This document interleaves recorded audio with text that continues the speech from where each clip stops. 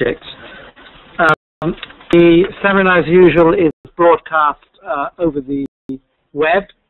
We're using web software this time, so I hope everything works well. Everyone to identify themselves so that our internet audience can follow better this session. My name is Harman, coordinator of WHO Press.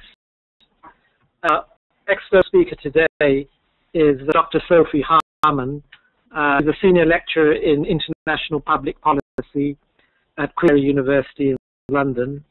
Her background is in international political economy, where she's a graduate and postgraduate and doctorate of University of Manchester. She's written articles and a number of books on this subject. Her latest book is published this year on global governance. Also written on the World Bank, HIV/AIDS, on other areas including international politics, a number of positions. She's the Dove undergraduate studies at City University, and has been, she's a trustee of the Executive Committee of the International Studies Association. So with that, I will ask Sophie to make a presentation, and then this will be followed by three whose staff will speak, and then we'll open it up for questions here in the audience here, and anyone from the internet who wants to ask. So Sophie, please. Well, thank you, Harman, and thank you to Harman and Sanjoy for inviting me here today, for all of you to come and see me speak in your lunch hours. I very much appreciate it. As you can see, my presentation today is on leadership in global health governance. I've actually begun working in with my colleague Simon Rushton from the University of Sheffield. So it's quite hard to present on a subject that you are beginning to research on, rather than the findings of a much wider research project. But it does draw on my previous work on global health governance and also the World Bank's role in global health governance. Hopefully I can tease out some of the themes in the presentation today. Leadership is possibly a question that you are familiar with in your everyday working. It's whether someone's showing leadership in your sector, working with WHO showing leadership in global health, or how you can develop yourself to become a future leader in global health. What we're going to find is that this term is bandied around quite often, but with less sort of substance to what we need. What is good leadership when we see it? It's the kind of management speak that we see, and like me, you travel from London to the airport, or you walk through the streets of Lusaka in Zambia and on the floor for how to manage things better, or we really critically engage at this at a time that is needing more leadership in global health. So today is outline some of the kind of key reasons why we think we need leadership in global health, how to understand leadership, and what this means particularly in the case of global health. Before some preliminary findings that came from a workshop that I hosted at Queen in January, sponsored by the Wellcome Trust. It really depends on the ways in which I intend to move forward on this. So I'm going to float some ideas that you can be critical of. So those that are good, I'll write. Those that are a bit iffy, maybe I'll put to the side. And these are that leadership is temporal and spatial, and it depends on the context in which it is happening. So this is a global health history seminar. I'm not a historian, but I do follow the work of great historians like Sanjoy. But we learn from history, but of course different contexts may require different forms of leadership. Second, in terms of effective leadership in global health, is the substance of that leadership, but the ability to communicate that leadership, which is something I'll come back to. And finally, that there is a current tension in leadership in global health between legitimate leadership and authority. Where institutions and actors have quite a lot of legitimacy, they lack authority, and vice versa, we have some sort of organisations that have the authority but are somehow lacking in legitimacy. So, before I get to all of that, why is there this kind of need for leadership? What are the key challenges to leadership? One thing, we have seen an unprecedented proliferation of global health institutions over the last 10 to 15 years. Simply put, I probably wouldn't have a job if it wasn't for the creation of these institutions. I come from an international relations background. I specialise in global health. So I finished my PhD, which initially looked at the World Bank's relationship with NGOs and AIDS policy. I started to want to go and get a job, and all the people who interviewed me said, teach global health politics. Yes.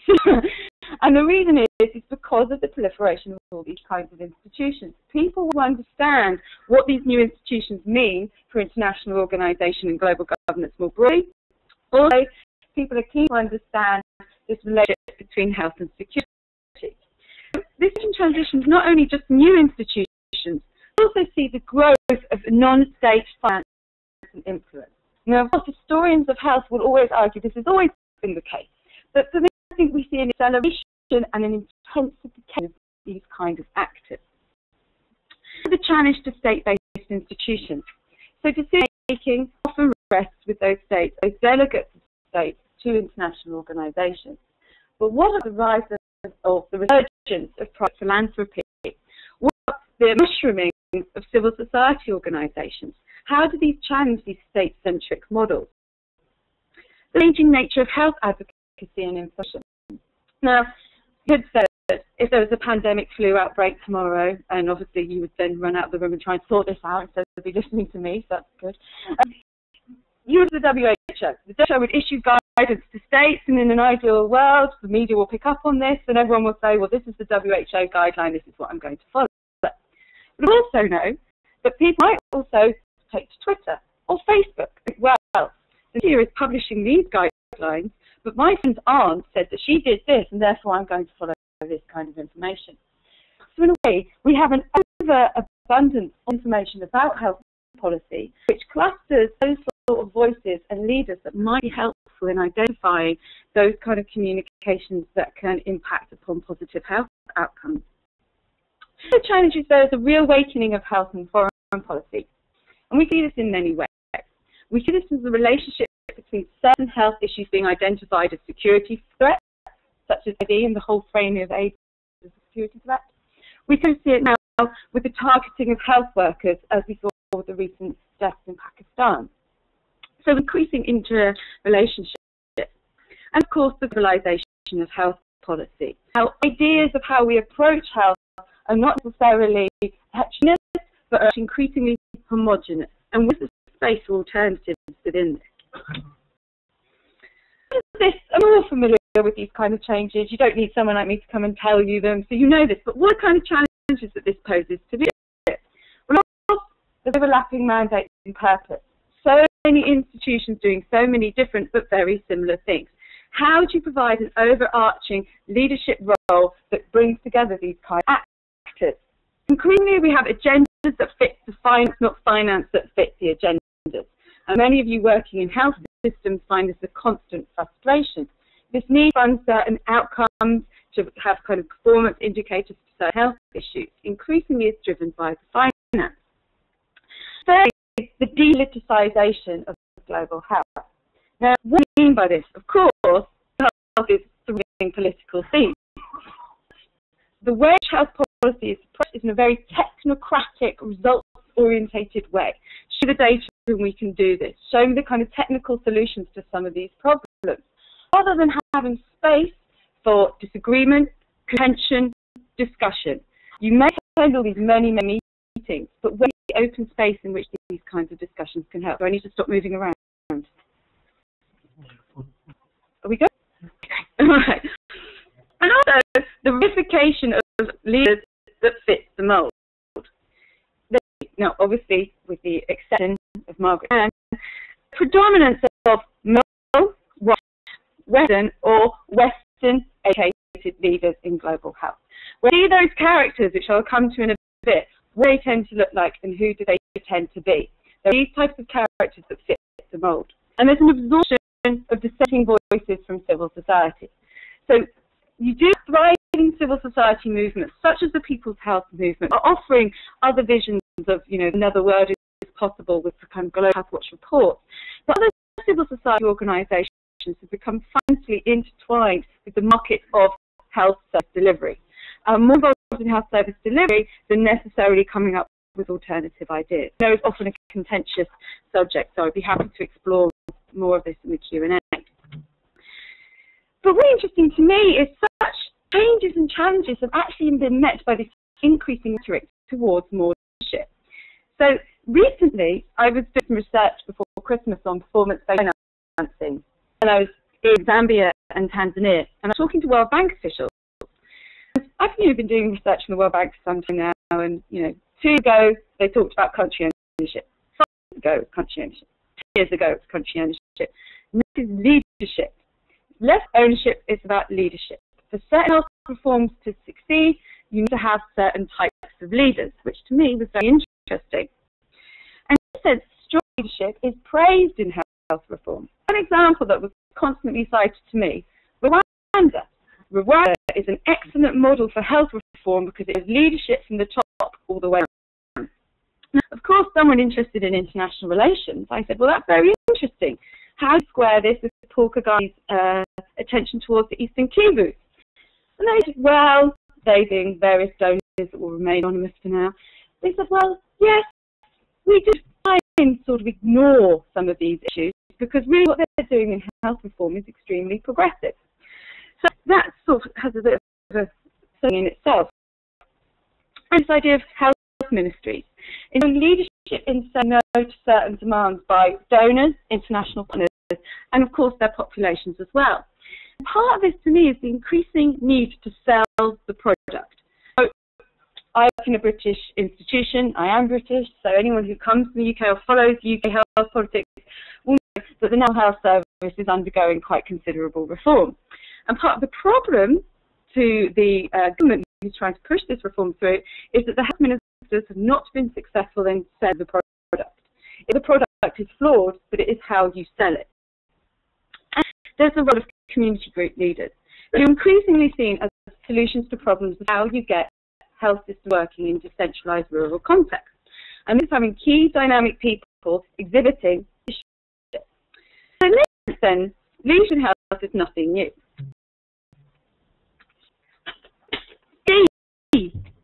Stories of health and the books on the World Health Organization and the emergence of global health. These kind of stories or analytical research tends to be populated by certain key individuals. These are just some of the usual suspects that came across. There are suspects that were involved in sort of scientific discovery in the 1800s of the Golden Age, and there are those more recent kind of new suspects who've been so influential in terms of agenda setting. Is interesting, but you don't need to necessarily have the cash to do it. You can have a dynamic personality, you can be in the right context, you can build the epistemic communities that are available to you, both internal and outside the institutions. But then some leaders, such as Bill Gates and Rockefeller, will come down to how much money you have to spend. So it comes down to agenda setting, cash, and of course, discovery. And I thought, well, that's all very well that this is the kind of usual suspects we're familiar with these stories. What about other sources of leadership? What about the self-appointed leaders of health? And this isn't, I'm not going to be a Bono basher. People do, but, Bono is the self-appointed saviour of a number of health issues. On what basis? My colleague Andrew Cooper said, because he engaged in megaphone diplomacy, his, oh, what do I know? I'm just a rock star, but like, say, the children sort of thing. But some of the sources he has is from individuals such as Jeffrey Sachs. Sachs, who wasn't necessarily saying anything new when he came to look at the socioeconomic determinants of health, but said it louder. So they say things, the more it gets on the agenda, the more you're seen to exhibit leadership. But increasingly, these are individuals that are quite happy to be the appointed leaders of global health. So if I were to see Jeffrey Sachs speak at Chatham House, and he was extremely kind of saying that he had pretty much put the socioeconomic determinants of health on the agenda of the WHO, and if it wasn't for him, this thing would not be happening. And I've got footage on the Chatham House website that will back up what I'm saying in case he decides to sue me, but hey-ho, we'll live with that. And of course, there's the controversial leaders in global health, which are only seen as playing a key role. started teaching international relations. It was right at the beginning of the War on Terror. And all students wanted to do their undergraduate dissertations on, is the War on Terror legal? You're right to do it. And the secretary said, right, so why do you want to do this? Oh, well, George W. Bush, he's just going around like ruining the world, he's evil. I said, aha. So have you seen what he's doing in the case of HIV and AIDS? Lots of people living around the world with HIV are now being kept alive because of his policy, rightly or wrongly. He has a key leadership role in global health. And then you can see their minds going, no, I can't get my head around this. Also, there's the role of Supari, the Indonesian health minister, who controversially refused to share virus samples with the WHO. Now, some of you may feel that she's not exactly a leader or a hero in the global health world, but other people really identify with the cause that she pushed towards. Don't see her as this irresponsible, controversial figure, or as one conference it was kind of intimated that she was a kind of, an emotional woman who couldn't control her faculties, which the feminist in some was just like, but we'll get to that. Ask me afterwards and I'll tell you who said it, but I won't say it now. So, of course, controversial, but it's a leader in saying, setting the agenda, changing how we see these kind of perceptions of global health.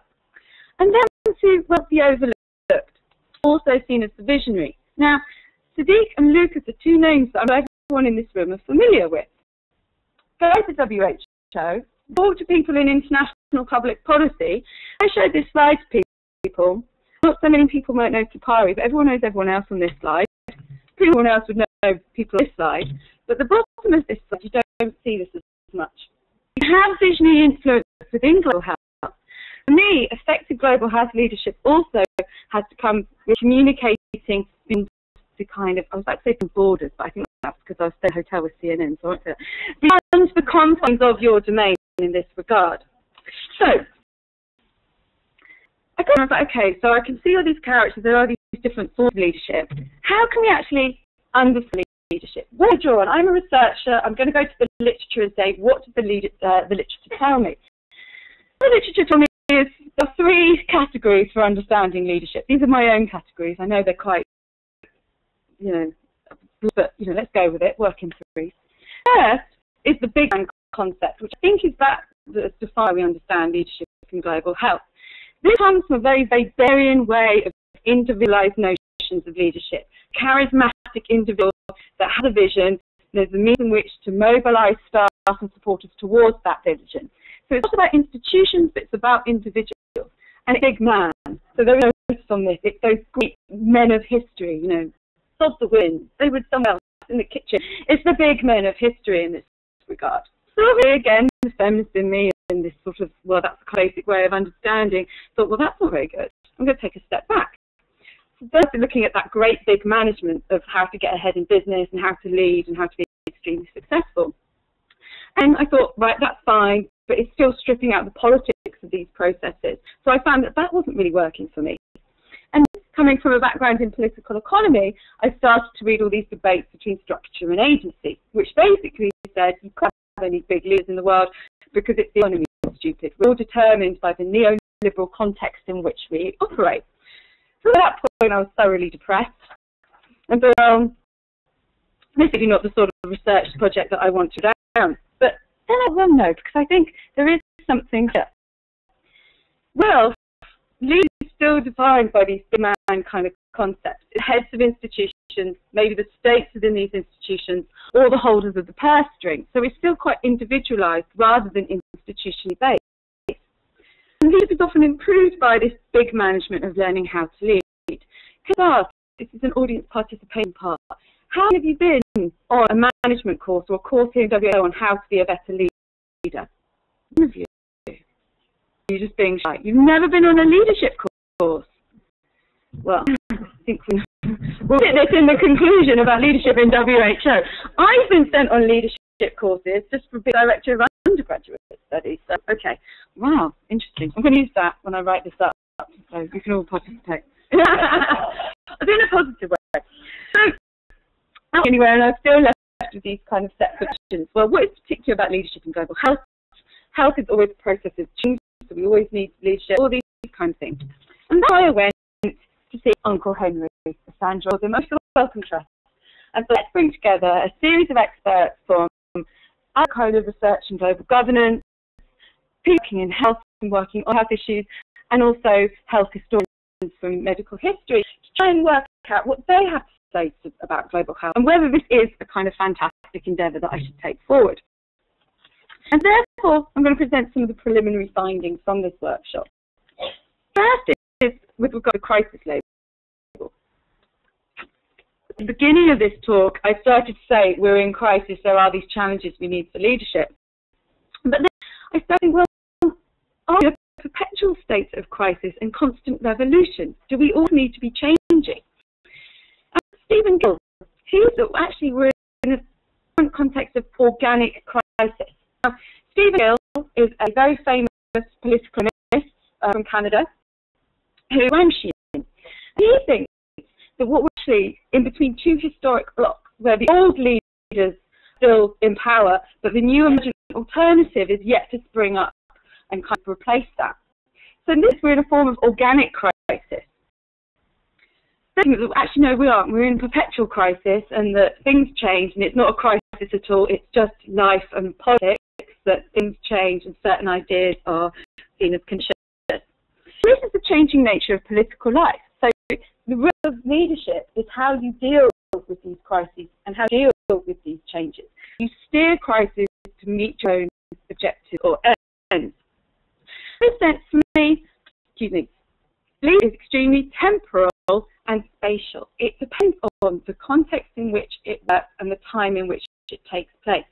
We can learn a lot from history in global health to identify the idea that institutions such as WHO have always been seen to have challenges to its relevance and mandate in global health, as well as the internal actors and leaders within the institution. So it's all, and it's variable, and subject to context and time. This brings me to the World Health Organization. These challenges aren't new. Leadership challenges in terms of internal leadership of individuals and challenges to the institution, there's nothing new here. But of course, what we see now in WHO is it is a time of change, a time of, concern, right? So it's a time of concern, without worrying you too much, but I'm sure you're worried without me saying that. But what can we learn and what can we take forward within this regard? And the main issue is this question of whether the WHO has legitimacy but not have authority.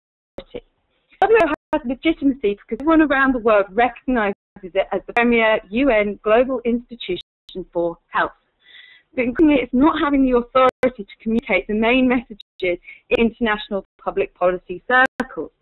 Authority is increasingly dispersed amongst agencies such as the World Bank, such as the Bill and Melinda Gates Foundations, your Gavi, these new types of institutions. There's not a lead role, or there is a lead role, but it's not being taken by the WHO. Increasingly, authority expressed by those who can shout the loudest, communicate their messages the most effectively. In this sense, WHO has oodles of legitimacy to spare, but lacking in terms of authority.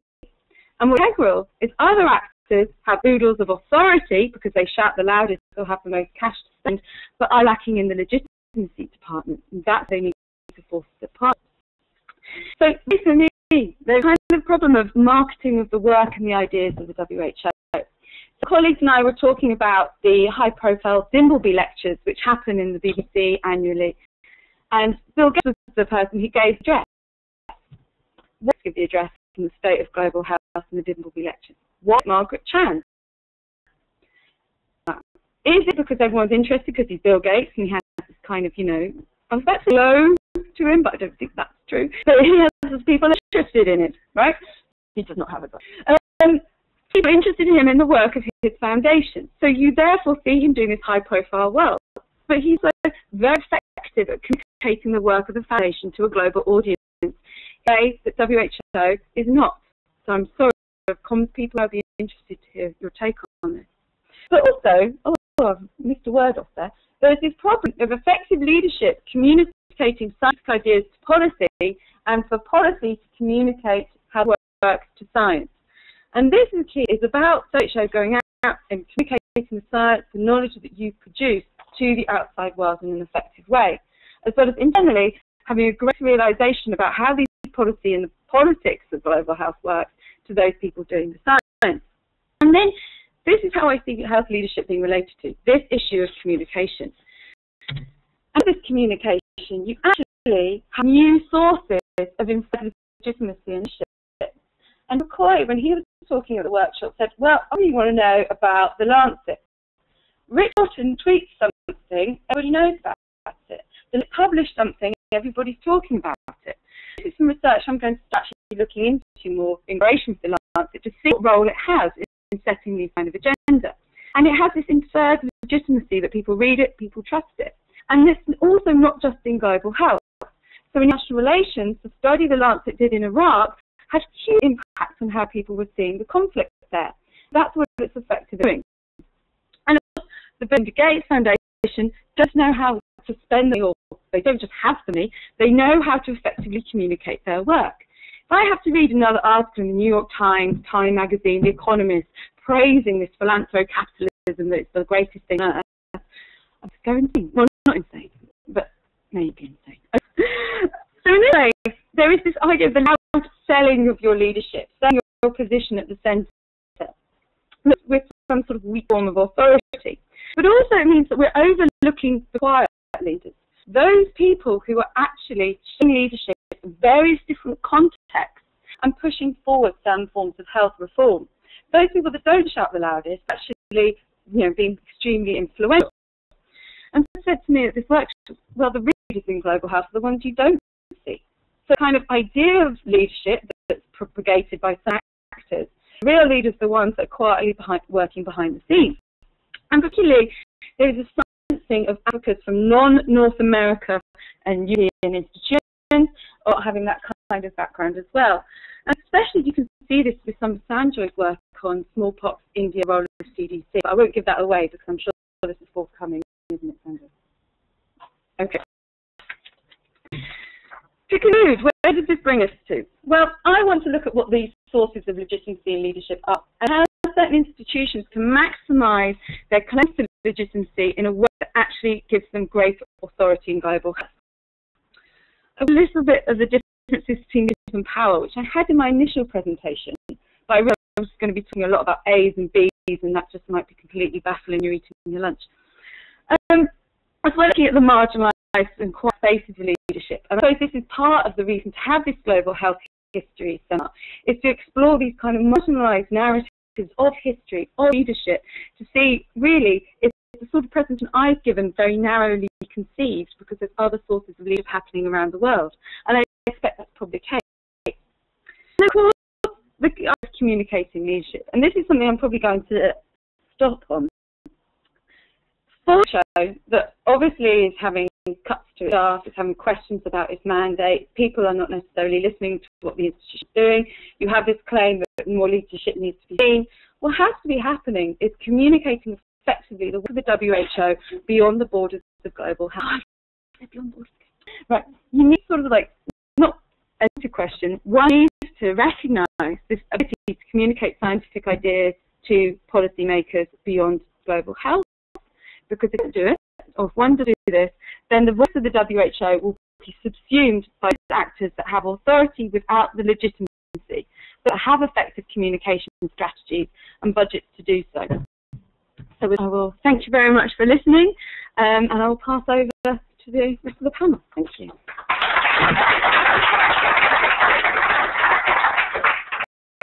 Okay, well, thank you very much, and we'll get back to asking questions. I'm going to introduce my colleague, Professor Sanjoy Acharya, who is from the University of York, Centre for Global History at the University of York, who is the organizer of these seminars, and who will now introduce the WHO staff. I'm absolutely delighted to be given these additional responsibilities. I usually just moderate the questions. Can we have three WHO colleagues responding to what Sophie has just said. Wonderful, sounds controversial, but thought-provoking talk, which I salute. But first of all, I'd like to invite Dr. Carlos Dora, the coordinator of the Environment and Health cluster. Okay. I have a slide, Sanjay, just to give us to can I?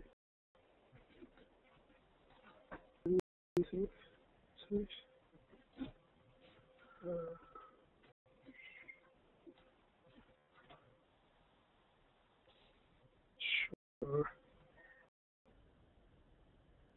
Is the yeah, yeah, is there? So we just go here. Yeah. There.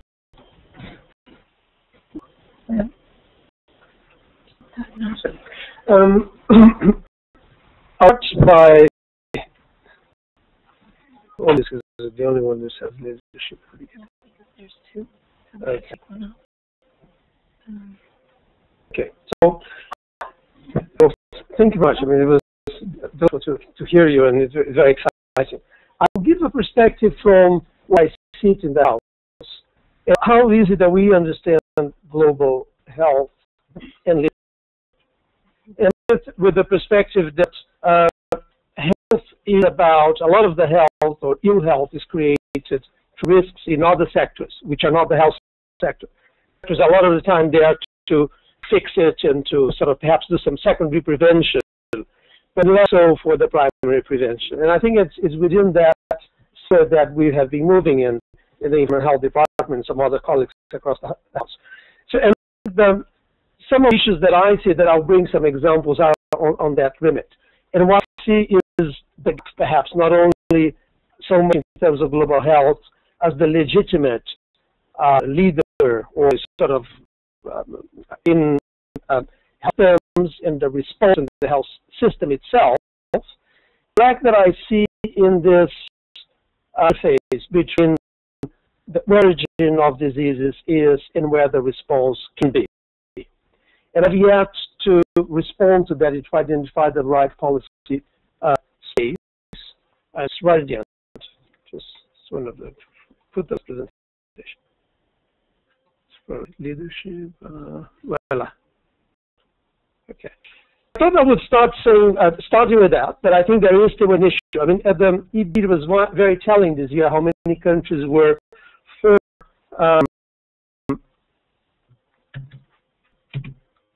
service of health, and how the examples that came from the member states. One of them said, well, the best example of addressing social determinants of health is the Mercury Convention that we just had this adopted in Geneva. We got something concrete which is going to happen, and it was going to reduce people's exposure to mercury.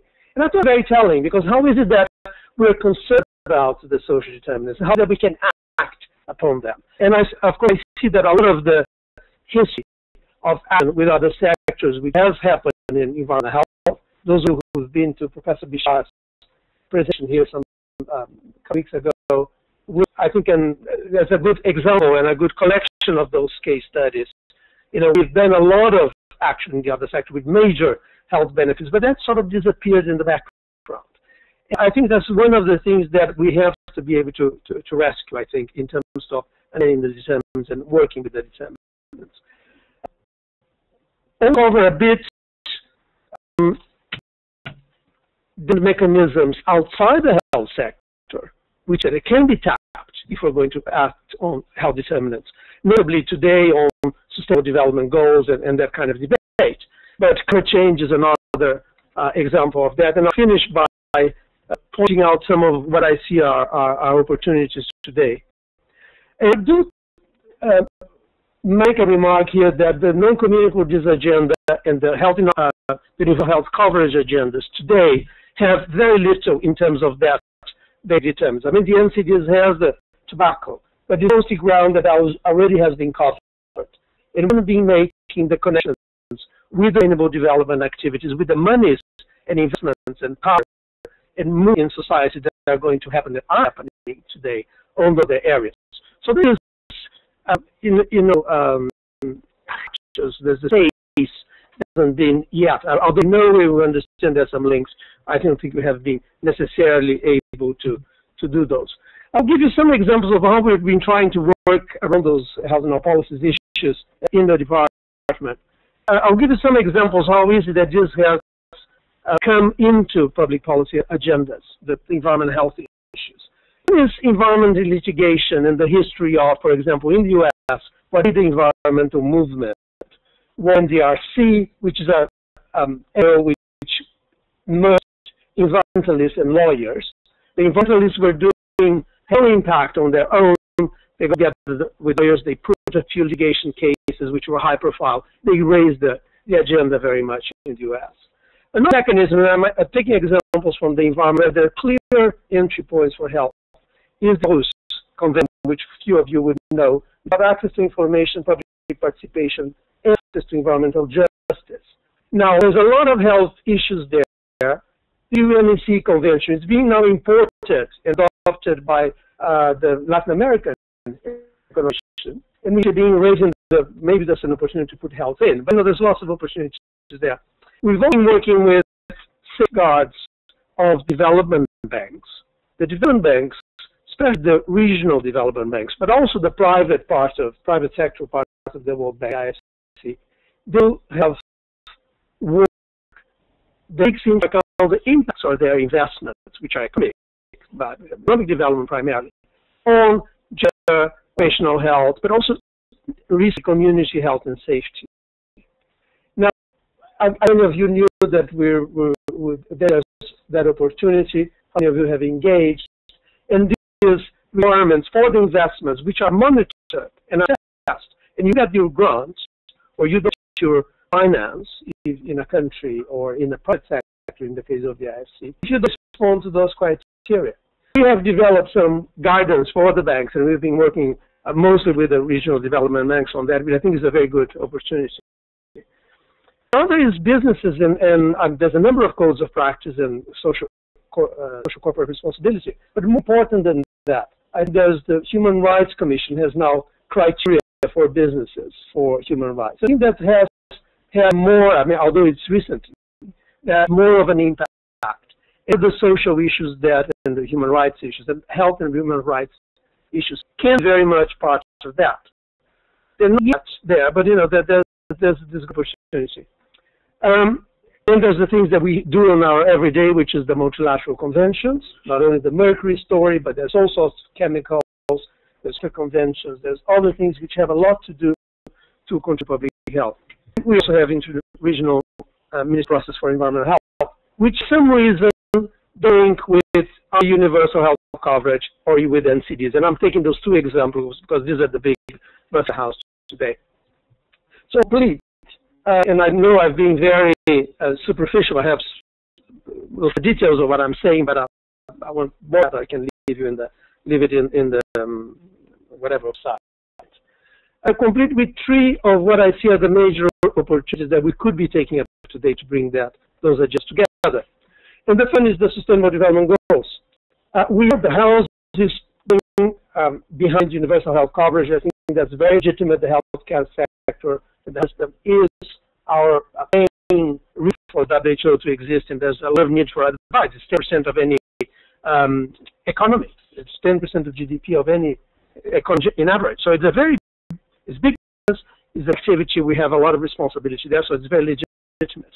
There's also Sustainable Development Goals for energy, for cities, for agriculture, and those Sustainable Development Goals carry with them the potential to really respond to some of the major disease determinants.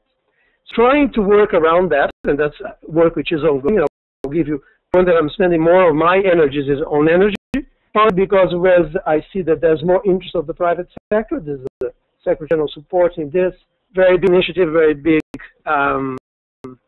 elements going around that. And the question there is how can we use our cloud, our indicators, our evidence base, and our credibility to bring in that agenda the connection with very specific health goals. Second, and I think there's a number of examples. We have the Global Health Observatory, which is a sort of fantastic open access. A lot of things that we have that we can offer. The second is the pollution. I don't think China is any important today in global health. There's any in politics and in money. They have a major issue with pollution. It's all the newspapers. They're having 1,000 micrograms of cubic meters per PM 2.5.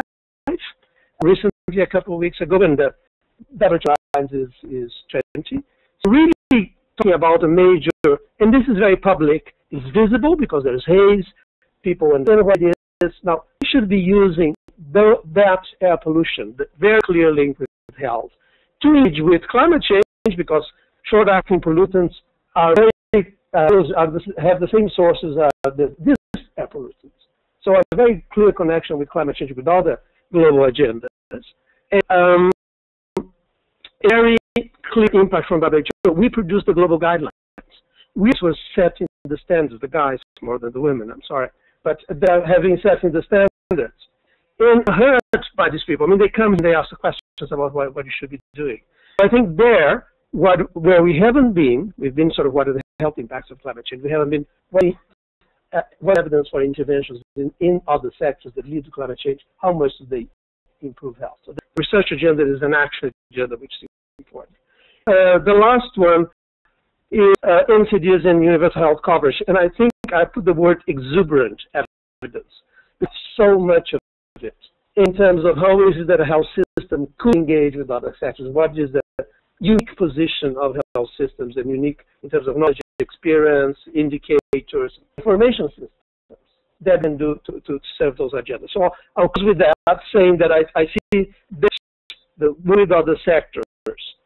When the health people and other people have a lot of interest, we have the tools, but we haven't found perhaps the leadership to put together. And I don't know if we're needing is an innovation. I don't think it is, or maybe there's a lot of agenda setting.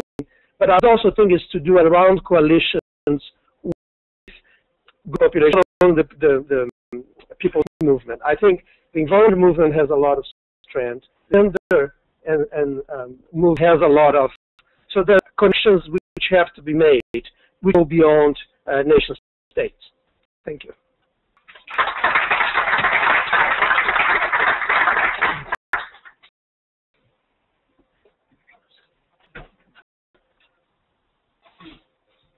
Delighted to invite Dr. Zafar Mirza, the coordinator of the Department of Public Health, Innovation and Intellectual Property, to now present the perspective. Right.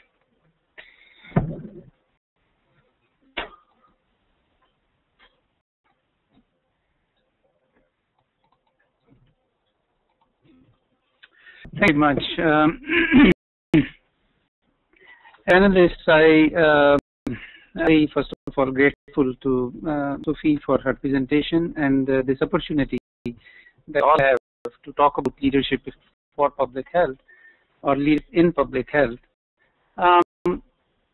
But begin by saying that in Sophie's talk, she gave me two very important cues on which I would present a couple of slides. It's a very good starting point that she has provided. First, she asked us that what is our concept of leadership, and have we defined it, or have we a good conceptualization of it, and have we actually even invested in trying to define it? And in her presentation, she also mentioned of this phenomena of conceptualization about leadership as big men, big economy, and big management kind of stereotypes. She also mentioned that behind the scenes, unsung heroes and heroines in any sector actually, who continue to contribute, who provide leadership in their own ways, and remain ignored and unseen. And I think that's what I said, that it's a very good cue, because for me that is leadership. That is the notion of leadership that needs to be expanded, developed, nurtured, invested in.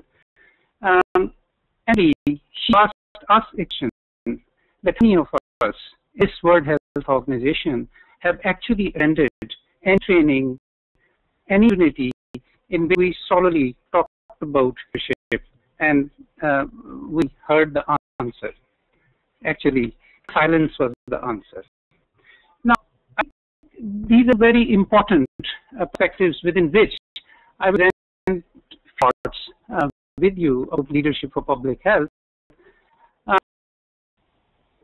so that I need to convince anybody that it's ultimately leadership which actually make changes. Or if you look at any big change, small change, you really come to this conclusion that there was some element of leadership somewhere with somebody who actually made that difference. And also, I think this notion of leaders, which comes to us as big people with big authority and big ranks and positions, I think this also needs to be revisited. Management thinkers, philosophers of the century have actually invested hugely in this concept. This whole effort primarily has happened in corporate sector. But investments are made in leadership nurturing, and because they know that the investment has return on investment. Social sectors, they remain ignored area, and not enough attention has been given to it. Stephen Covey, one of the big thinkers on these issues, he says that leadership, first and foremost, is attitude. It's human attitude. It's not necessarily is a key or a rank. It's a first and foremost an attitude. And any human being can have that attitude. But corollary to it is that can this attitude be developed? Can it be invested in? And can it be trained? People can be trained to have this attitude, and I'll come to that.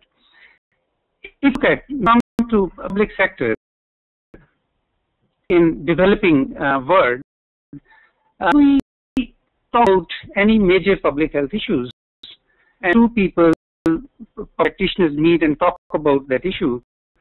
Their analysis, if they continue, ultimately comes to one point which is responsible for not having that change, and that is there is lack of political will.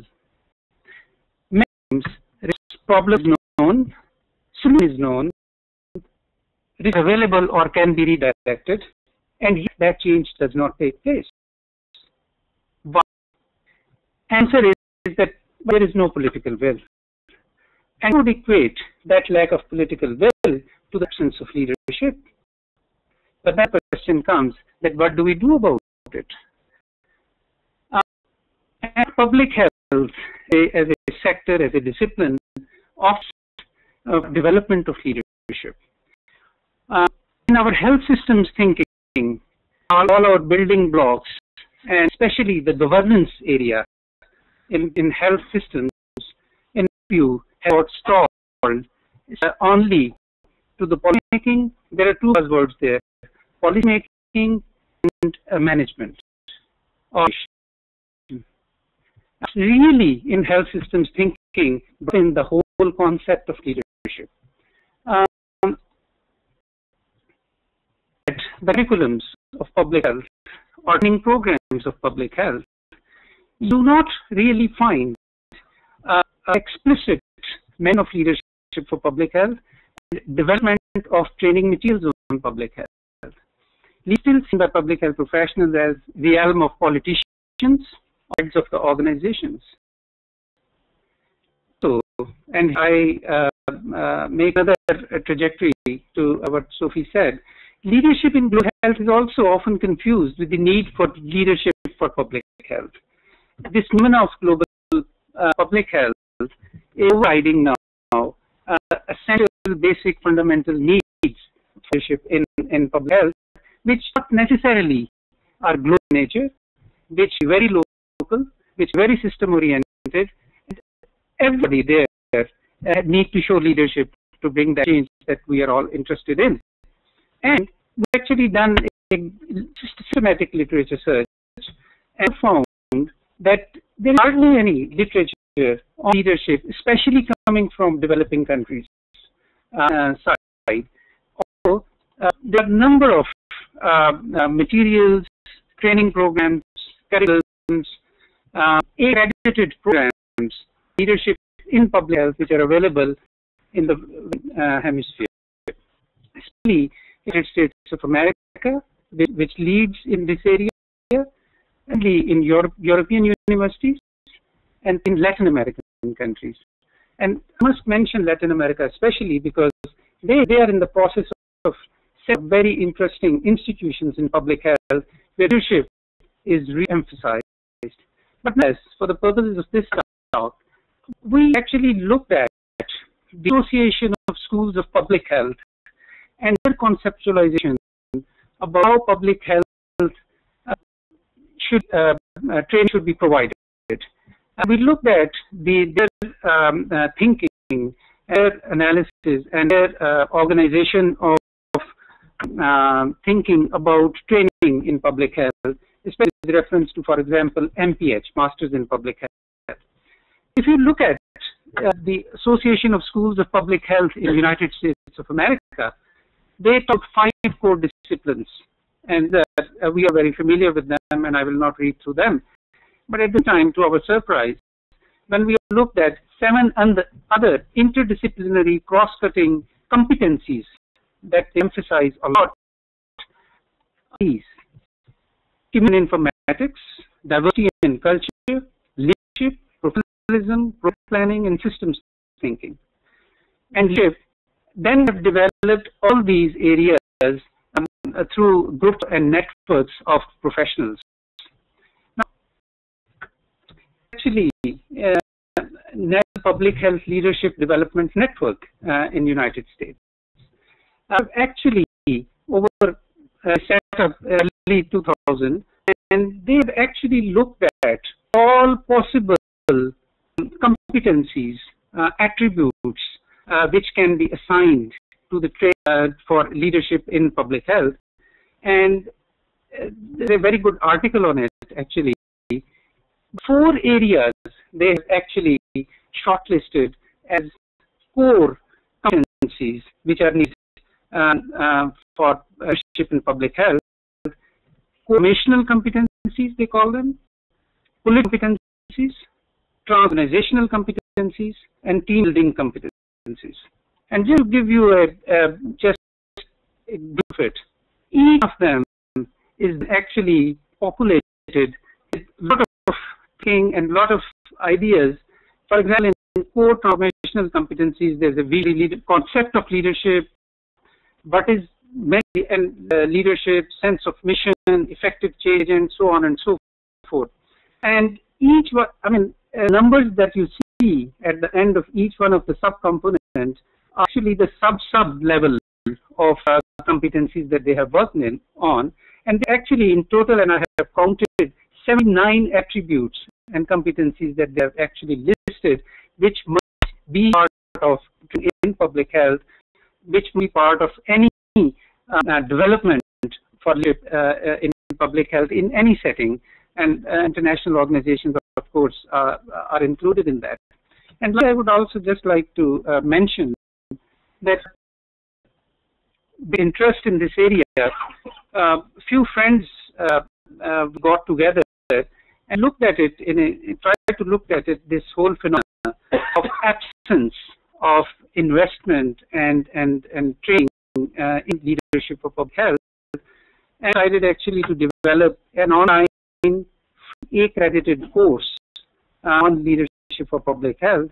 And actually there is an interesting website for this, nextgenu.org, which actually a new generation of internet-based resources available, which are accredited, which are online, and universities actually provide credits for them. And we are now at this stage, we are in process of selection of those competencies, and then we come up with training materials, readings, videos, unsung heroes and heroines in public health who have made difference in their own settings, in their own ways. Nobody knows about them, and they will never be celebrated as they should have been. Thank you very much.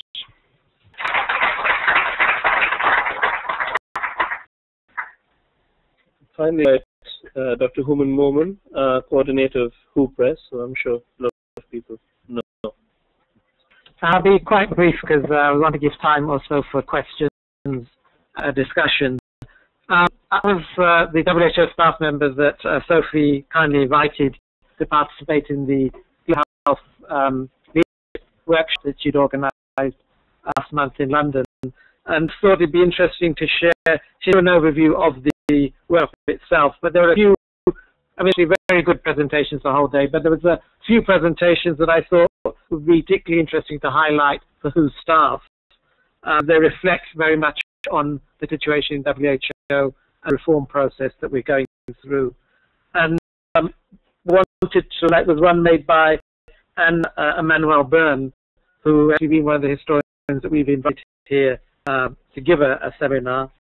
And she had a very interesting parallel with the situation that we have in WHO and the reform. We're always talking about how the field of international health has become very crowded.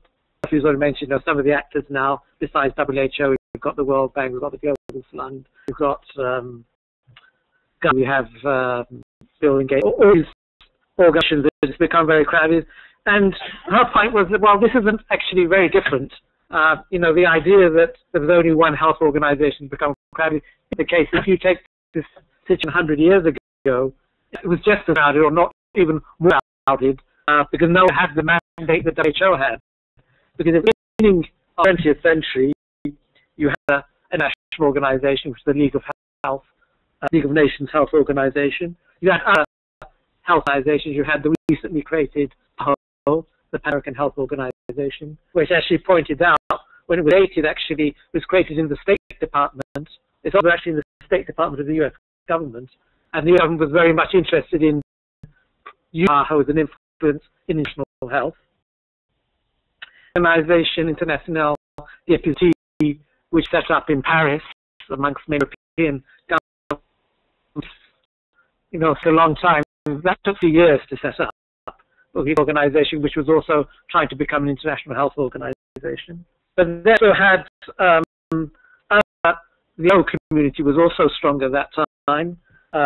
We had the International Committee Red Cross, which was becoming a health organization. There was also the International Federation of the Red Cross Movement, also a powerful NGO with government support. The British government was very much supporting that. We had important NGOs from the Save the Children Fund, which was politically quite influential. Also, she brought out the case of a small European NGO in maternal and child health, who, because of playing off some of these bigger actors, actually had a quite an important role in that area of public health. And very similar to now, we had a very powerful philanthropy. The Rockefeller Foundation was probably the most important source of finance in public health at that time. So what we have today isn't anything particularly new or complicated. It's what existed 100 years ago. And that, in fact, the League of Nations Health Organization was becoming the predominant organization and was cut through, the Second World War and the demise of its organization. So that was quite an interesting parallel for us to look at. And then there was another interesting presentation by Dr. Theodore Brown from Rochester University, which have also invited here, one of the historians that we've had in the presentation. And he brought up this idea that, there was a golden age of WHO, and now, unfortunately, we don't have the money, we're suffering political influence, and we're no longer a technical organization. His point was, in fact, this is a myth. WHO was never like this. WHO has always had financial problems, always had strong political influences in WHO, and even super was walking out of WHO and all kinds of things. So the idea that there may have been some times when WHO had a little bit more money and sometimes more consensus in the political support, but these are the exceptions. This is not the history of WHO. From its very beginning,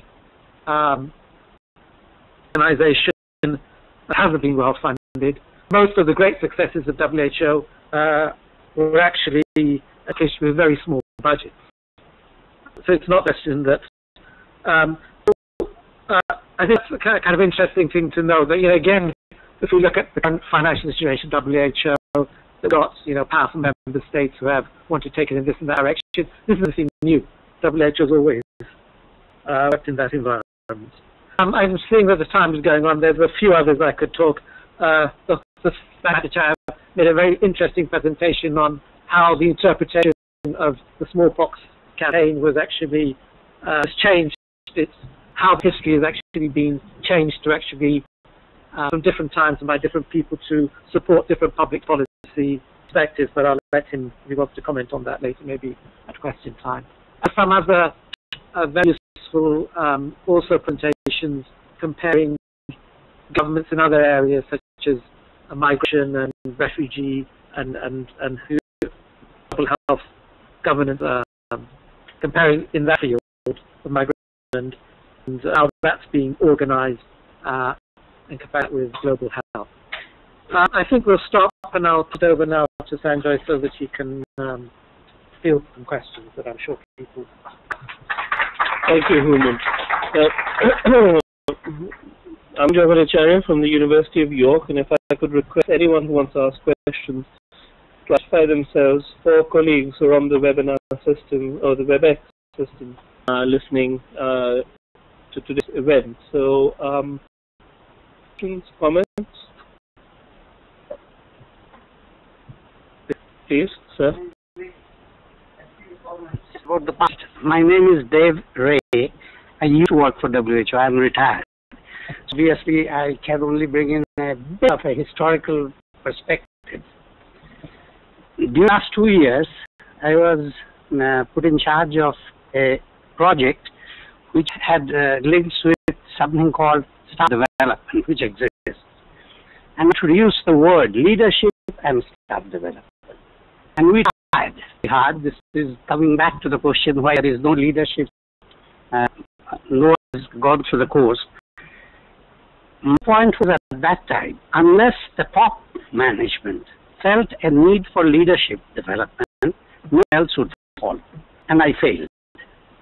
So we did something in Africa which very much applauded by the then regional director, but management people took it over and they wanted to do much more on task development, performance measurement and so on, which is in my mind not leadership. So I came here, and that was at the era of Brundtland. She refused to hear about it. So it never took root, and with the departure, the leadership word was completely dropped. We had to develop, coming back to what Sophie has said, through institutions and groups in the countries. They were in South Africa that I adopted a group, other than there are in England, which I didn't want to work there. However, we have had a very, very, what should I say, eternal lack of understanding of what it meant, and nearly majority of the leaders, small leaders, managers of WHO, they think they are good leaders and good managers. That's why they are there, and consequently, they have no need for leadership. And obviously, those who supervise don't feel that.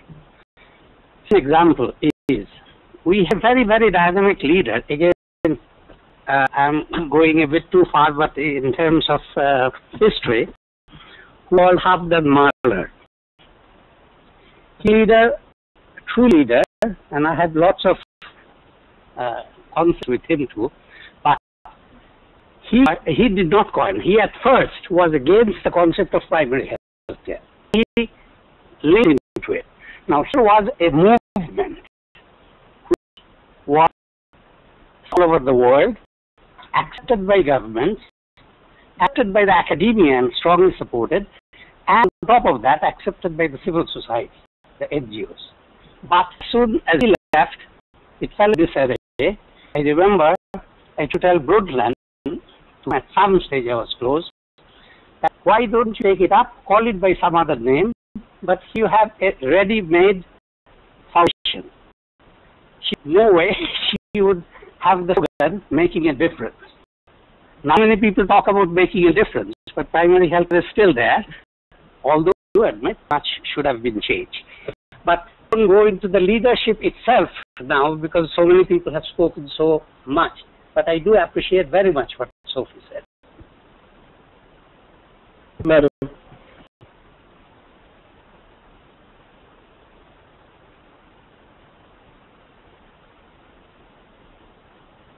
Short arms. This is great. My name is Catherine Lawson. I'm an intern. I have a question for Dr. Harman, as somebody who's sort of an outside view. My question is, do you think that this leadership deficit at the WHO and other IOs that are similar have origins in the way that doctors are trained, and the fact that a lot of this organization is medical doctors without targeted managerial training throughout their tenure as medical students and then in their professions? Thank you. Also, thanks for speaking. It was great.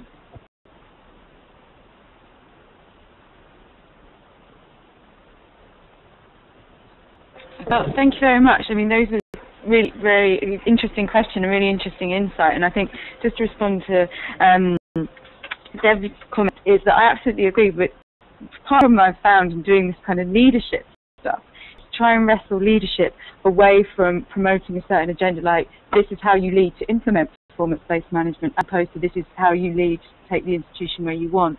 And I suppose part of that study is to kind of respond to that as well. And Mirza is always the name that's sort of put out there for the successful leader. So I would be interested. I think next time Geneva, I'll take you for coffee at your brain. Yeah.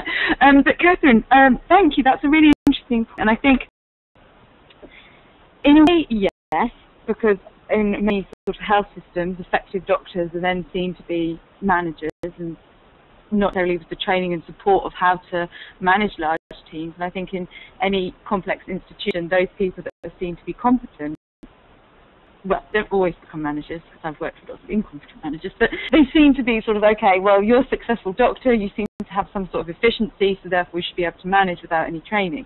And of course, in WHO, where you have a strong number of clinicians, then that's going to happen. But I think the deficit is much larger in terms of this problem of really how to express authority, how to play the political game. So maybe it's because of doctors, but as clinicians, you've played many political games in your domestic settings, but how to actually work out where are the kind of global policy-making dynamics. So it's very interesting, your slide on the kind of key competencies and key areas of where you train people in leadership and public health. You know, it's health systems, health policy, there's no politics to it. And obviously I would advocate this because this is I have a job, but there is an absence of actually understanding these kind of political processes. I think everyone does understand them, everyone's familiar with them on their day-to-day. Therefore, when I teach students from sort of clinical backgrounds, they say, oh yeah, we're familiar with this, but we didn't articulate it in a certain way. So training a sort of leadership that can articulate these kind of political patterns and to therefore set some form of authority that combines the interests of an institution, I think is key, beyond this managerial form of leadership. There's political leadership as well, but thank you. I mean, I could just quickly add that. I mean, field training is great and is to commend it, but first of all, we need a sea change in attitudes where local politics seem to matter. If we're going to steamroll over local political thought processes, only try to civilize, then it doesn't quite work. But understanding variation and politics is very important, sir. Muhammad from Global Health Workforce Alliance. In fact, I would like to comment that it is not only the individual leadership, it is also the organizational leadership. And we are giving the example of WHO. WHO has the mandate for the health and giving the policy and actions. But with the time, what we are seeing that globally, gradually it is going to back. It is retiring from the leadership role. And many new players are coming, they are taking the leadership role. There are certain issues. One is we are not coping with the needs of the global health. That's one of the issues. Second issue is our systems. Maybe our system is very slow to respond to the challenge well in time. That's why, I mean, now even the financial institutions, they are coming up with the health programs as World Health Program, World Bank and others. But again, I mean, we have missed a lot of opportunities. As Dr. Kass was saying, that there's a lot of scope to work with the other sectors as they are responsible for the many determinants of health.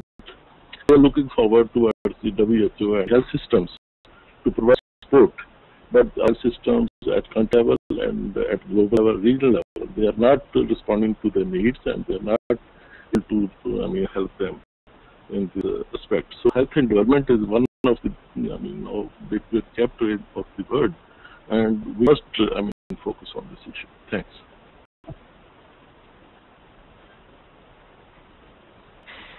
I agree with you, and that's part of the problem, that when you have actors come into the global health terrain, they say, oh look, we're not bureaucratic, we can do things quickly without any form of accountability. And I suppose that's my part of the WHO, reminding people that it's an accountable, legitimate organisation, and that's a unique selling point and a core basis for leadership. So I once went to a talk with Bill Gates Sr., who sort of runs the Bill and Melinda Gates Foundation with Bill and Melinda. I asked a question, I said, well, how are you accountable? You have all this influence, and how is that influence accountable or legitimate? And he said, well, it's up to Bill and Melinda, and if people don't want the money, they don't have to take our money, and that's the accountability structures. But having that much influence, you have to have this, and I think this is something WHO could push. There's also this question, and it's come back to Sandra's point, about kind of local leadership processes and how leadership is being used instead of ownership, so constructing the right kind of leaders as opposed to leadership being an agency of people being able to express and identify their own needs for their countries.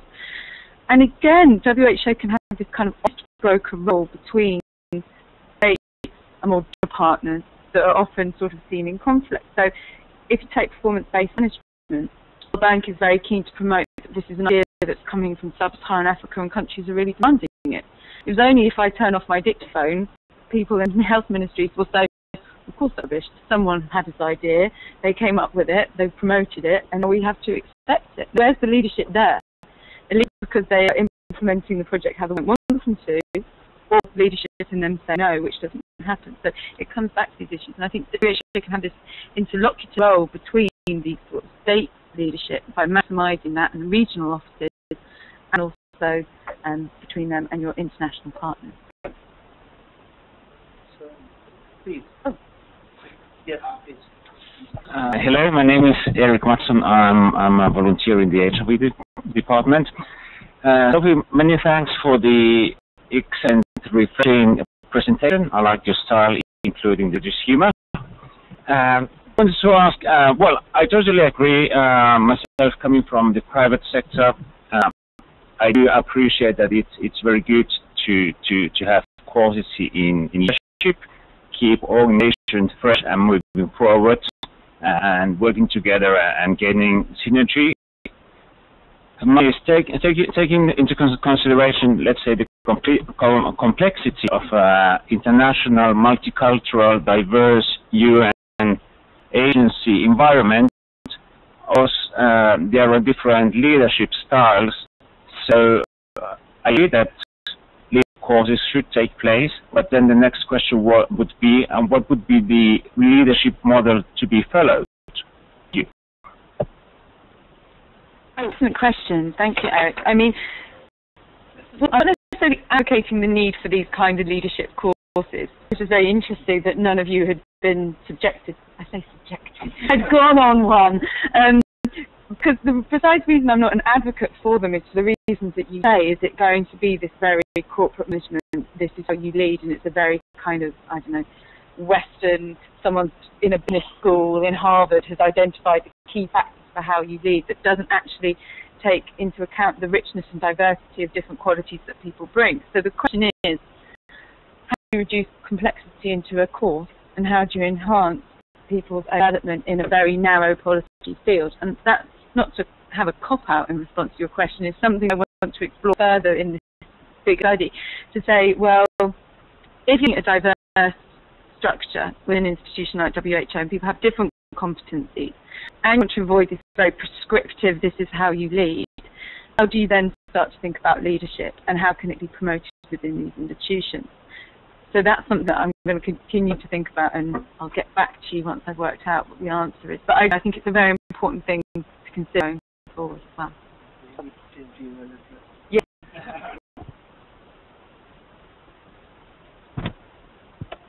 Nicola Fuck from the Management of Substance Abuse team. Thank you for the talk. We think about my friends in the NGO, not the health sector NGOs, and also to a certain extent business who do have discussions at least and go on some of these management courses. The focus for them seems very much on, let's always start with what are the values of the organization and what values are important for the company, and then everything that goes seems to flow from there. Now, I've never heard these kind of discussions in WHO, although I think there are large differences between the way the value I think WHO does have, even if it doesn't articulate them, and other health factors, particularly the corporate ones. So I'm wondering, do you think, have any reflections on that? That's all. I think in a way that's part of the concern reform at the moment in WHO. And it's very interesting you say that these conversations aren't actually happening. And I suppose because often when NGOs or established businesses you sit down and you say, right, what are the core values that we have underpinning this? And, you know, everyone always says with WHO, well, let's all go back to ATA, and that's what we all get behind. But you would think now, within current processes of reform that are happening within WHO, that there would be that space to say, okay, what are the core values of this organisation? How loosely can they be identified so they kind of fit with the very diverse staff? And maybe then it is time for a kind of that sort of reflection. However, I'm always conscious that you don't want to be in a state of constant revolution. This means that the institution needs to reform itself. Be a re-articulation of these kind of, you know, everyone says, oh, let's re-articulate Alma Ata. But maybe a kind of beyond that agenda of where are you now? If the global health architecture is proliferating with agencies, which, as Harman points out from history, we can see that this has always been the case, but there are different concerns now, and our values still the same for WHO being relevant and being seen to be relevant, which I think is more important because it's obviously relevant in the contemporary era of global health. But that's really interesting that you're not having these conversations. Maybe other people are.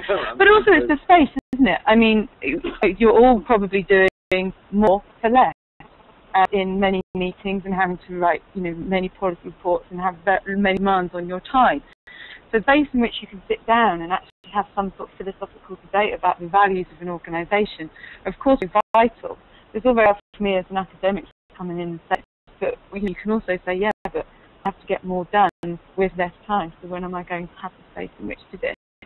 And bold sort of, you know, management that will say, actually, let's have this time. But thank you. Chris Russell from the middle-income countries.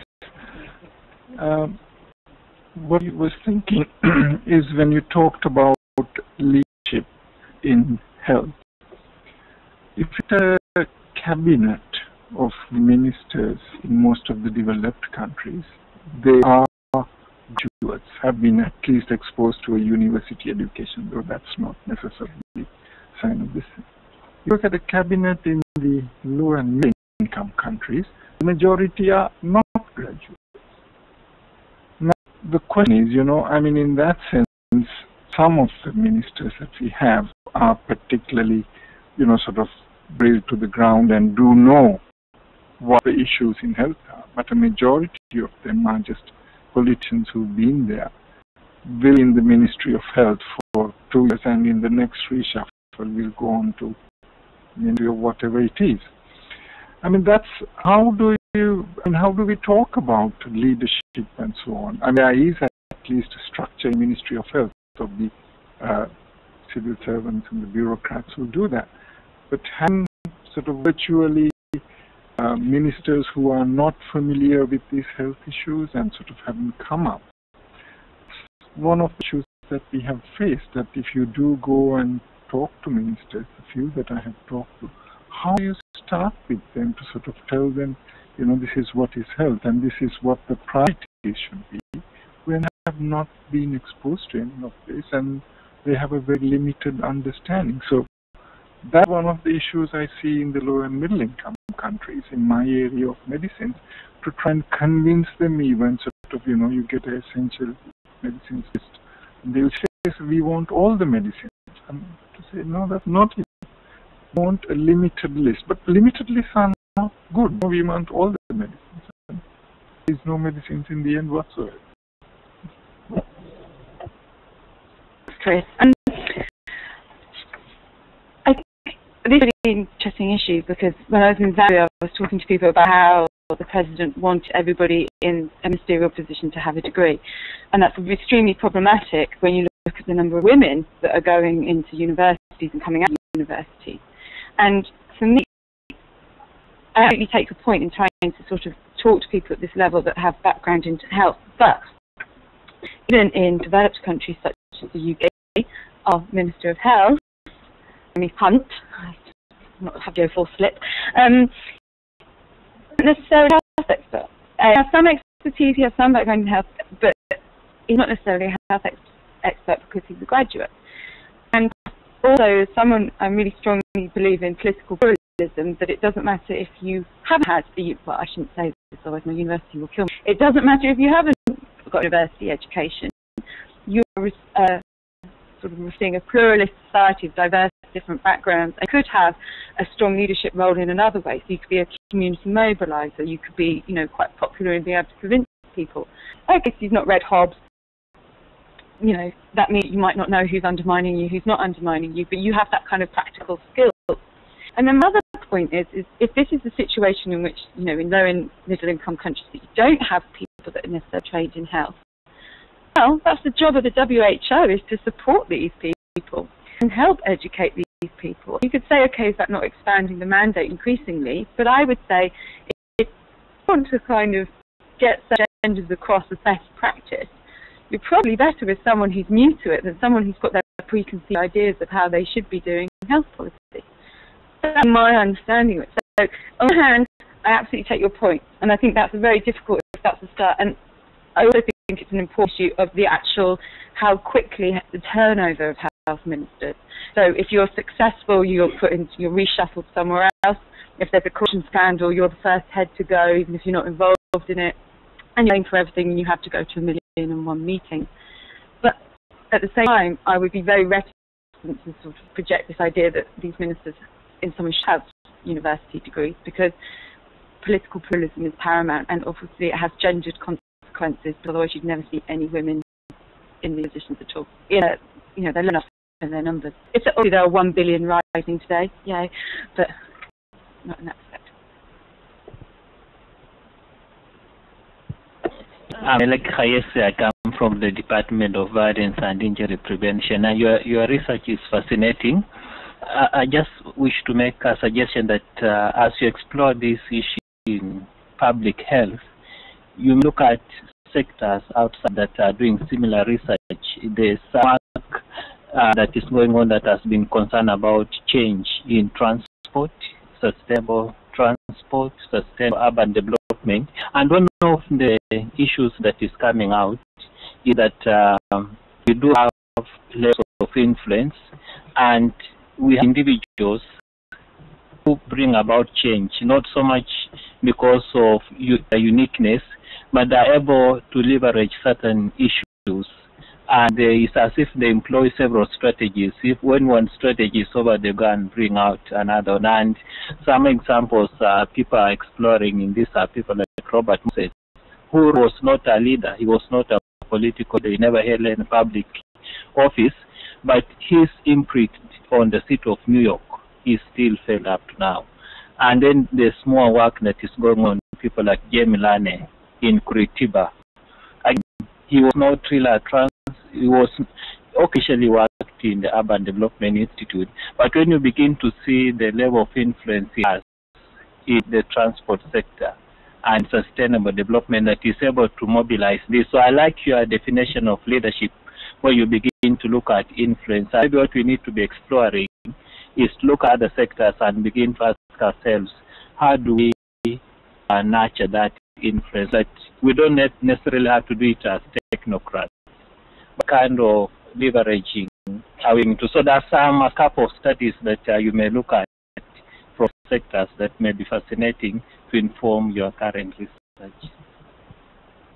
Thank you. No, that's really helpful. So I'll definitely look in these sectors as well, because that's really interesting. And I think another thing that might be interesting for us to do is this kind of social mapping of informal networks, which might be possible. PhD student who used to be an engineer, he's excellent, so I'm going to get him to do it. Because then that would be interesting to see that how informal networks actually influence certain policy processes. I mean, there was that methodological question of on earth to measure influence, which Lee once asked me. Thanks for that. Don't know. But yes, thank you very much. That's excellent. I'll look into that further.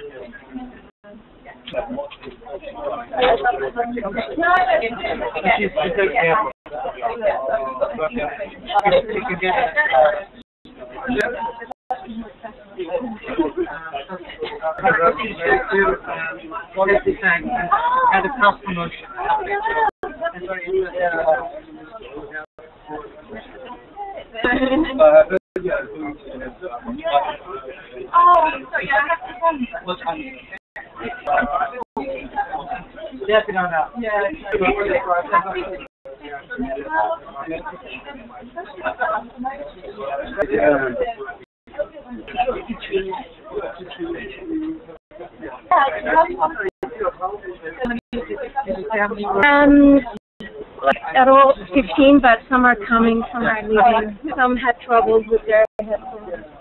2 had troubles, one from Australia. Only individuals then? Yeah, only individuals. Okay. Others had, they could listen. Okay, great. We actually forgot about, because normally we get social communications to do a Twitter announcement as well, so then we'll get more people. But too many things to think about. Do that next time.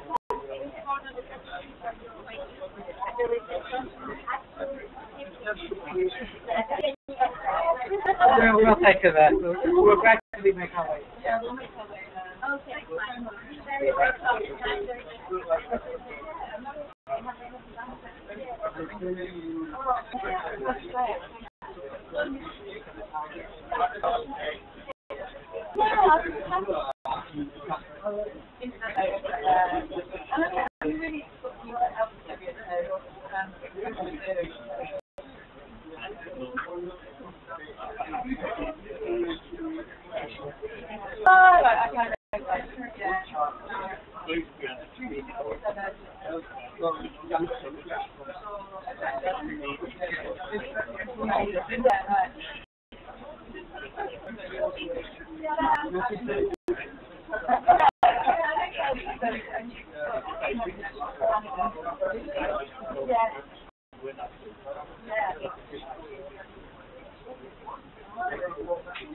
Well, I think also, when it comes